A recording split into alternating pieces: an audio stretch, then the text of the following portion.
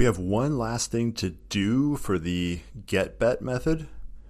Now, I should have noticed this earlier, but it does say 0 to quit, but there's no mention of what the value should be between. So let's look right here. Enter bet between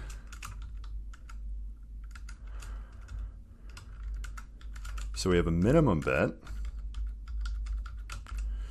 That is, I'm going Control B, declared here, and then it's set down here. So in the constructor, minimum bet is set to 10. So it's between minimum bet and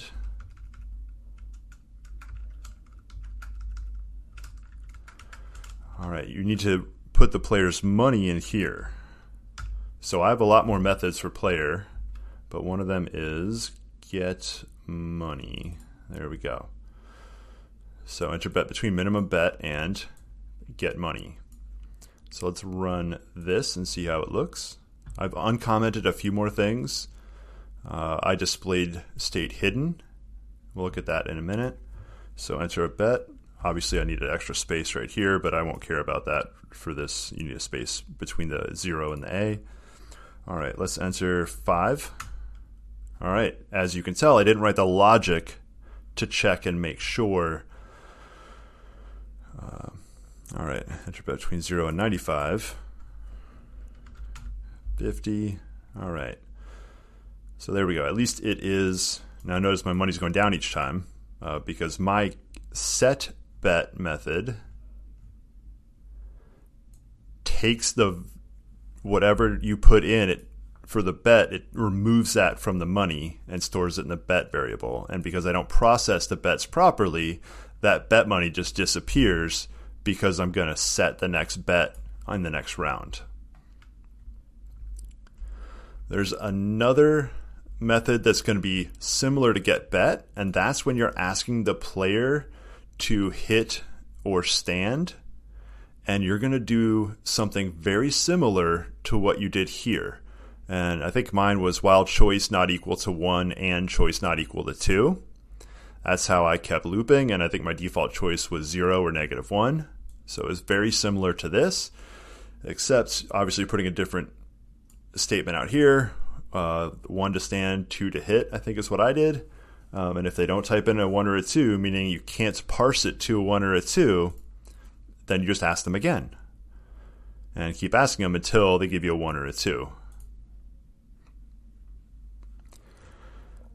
One last thing, let's do display hidden, display state hidden.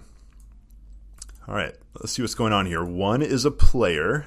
So the player has a method called display, and what that does, it displays, well, currently it just displays name and the cards. You're going to probably want to put in the amount of money and the amount of bet in with the display method.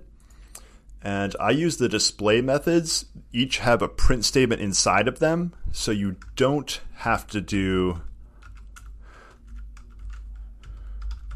you don't want to do this.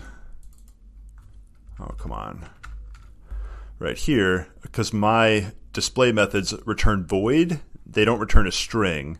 So they're not meant to be put inside of a print statement that are meant to be called all on their own.